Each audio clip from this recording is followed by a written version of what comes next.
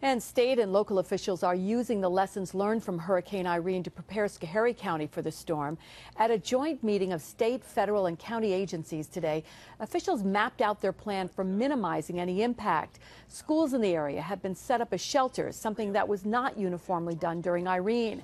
SEMO has provided 5 generators to keep those shelters and county buildings running. And probably most importantly, after concerns last year about its safety, officials today deemed the Gilboa Dam 100% safe, promised to monitor it continuously during the storm, and emptied more than 1 billion gallons of water out of the Schoharie Reservoir. What we found was that last year's event changed everything.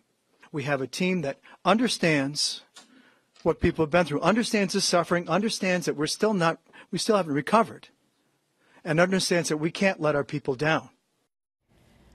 Officials repeated several times at the meeting that Schoharie County was, quote, in a high level of readiness.